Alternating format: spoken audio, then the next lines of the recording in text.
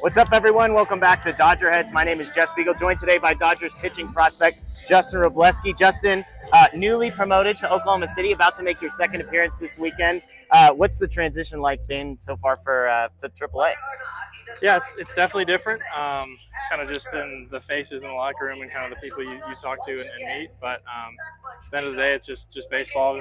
Go out there, fill the zone, have fun. Like same old stuff. So it's been fun to kind of get up here, and you guys have been super nice to me. So it's been awesome so far. Awesome. And I've talked to a couple of the guys. Like everyone talks about the jump from single A to double A being massive. Yeah. What is the jump from double A to triple A? Obviously, there's more like kind of guys who have been in the pros that have dropped down, but how different does the competition seem in your limited experience so far? Yeah, it's definitely different in the way that kind of hitters approach you, and kind of they're definitely more so keyholing stuff and looking location and pitch. So like if they don't get what they're looking for, they will take three and walk back to the dugout. That's what I noticed last week, and I think just kind of in watching these games this week, this team's a little different than Albuquerque was, but I mean it's very similar, very selective, just kind of professional at bats. I think is the biggest thing I've noticed, and then from a pitching side, it's just guys fill the zone more. It's just kind of a little jump from double A, but at the end of the day, it's again still baseball, and everybody's still doing it as their job. So I mean,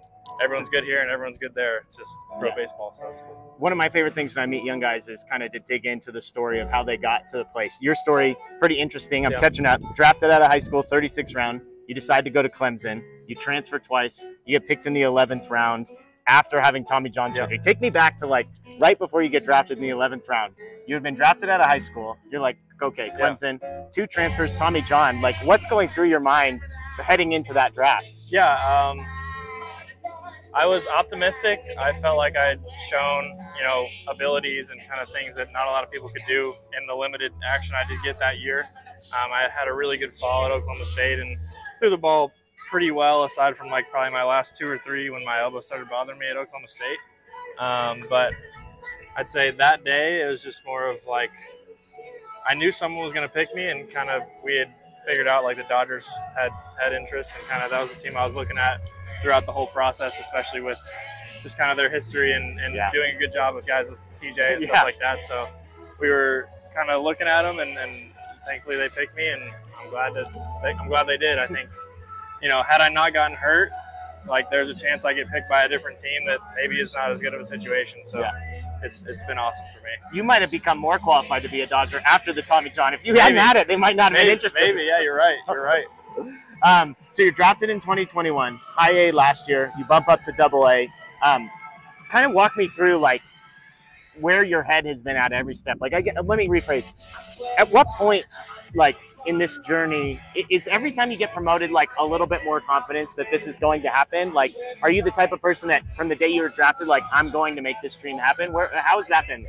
So, and it's funny because I've been asked the same question for like years and years. It's like, for me, it's always been like the goal is the major leagues, but like the goal is more than that for me. Like whatever I want it to be, like it's going to be high. Like that's just kind of how I roll and how I set my standards. But I think ever since I was a little kid, like this is what I want to do, and I'm going to do what it takes to get there. And every step along the way has been awesome, but like I've never kind of wavered in like the confidence in myself that I can do it, because I know that I can. It's just a matter of like I've got to do the right things in order to get there. So I think it's been more of a process in learning what I need to do to kind of become the best starting pitcher that I can be. And I think it's been kind of fun to just kind of feel out that process through the minor leagues. Yeah. Tell us about sort of who you are, your profile as a pitcher. One of the things that jumps out to me as I'm reading about you, you throw a bunch of pitches. Yeah. For somebody who hasn't seen you pitch, maybe Dodger fans that are checking this out, like talk us through your pitches and kind of how you approach each of them. Yeah. So I've got a 4-seam fastball. I'm going to throw it at the top majority of the time, work it to both sides. It's going to be, anywhere from 93 to 99. Like that's kind of been where I've at. Have you touched 100? I hit 100 one time this year so far. But I'll sit. So we could say 93 to 100 then? Yeah. I mean, as the game goes on, I usually, for whatever reason, just ramp it up and up and up. But I think that's just more of me being a competitor than anything else. But that's the fastball. And then I've got a sinker that is usually like 92 to 95 range. I can run it up a little higher, but usually it's just a pitch to get in on lefties, and it's kind of where I'm using it. And then changeup has been kind of a process this year, and kind of figuring out a changeup that fits my arsenal. So like before, I'd say last year I was throwing, it was more of a side spinner, so it would move like anywhere from like 15 to 18 inches horizontally, which it would come out of the slot of my heater too much, so guys would just take it, which like is fine, but then you got to throw it for strikes all the time. And so kind of this year been a process in going to like, I think I threw like 5 different grips in 5 different outings, and finally settled on the one that I'm at now. Just kind of, I'll use it to righties on the outer half, just kind of play it off my fastball, just more of a front to back option. And then cutter has been a great pitch for me, just kind of use it early in counts, use it late in counts in that dead zone under the righty's hands area. And then I've thrown it to lefties too. It's more of a slidery cutter than it is a true like vert cutter. So it's been a huge weapon for me this year. And then sliders, a sweepy slider that I throw. So it's anywhere from,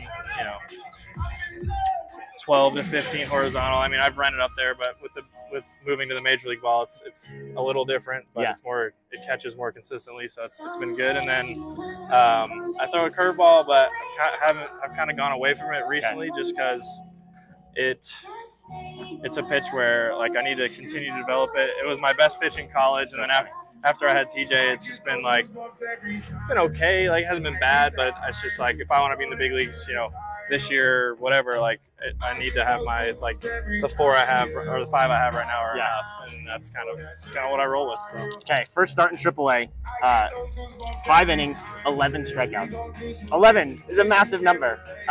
Were you surprised at all, like at how much success? I mean, you mentioned that maybe the guys here have a little bit different approach, but how surprised / confidence building is a performance like that? Obviously, 11 strikeouts is great to see, but I made a couple mistakes during the outing. Gave up homer to Greg Jones, the center, and then another one on a first pitch cutter.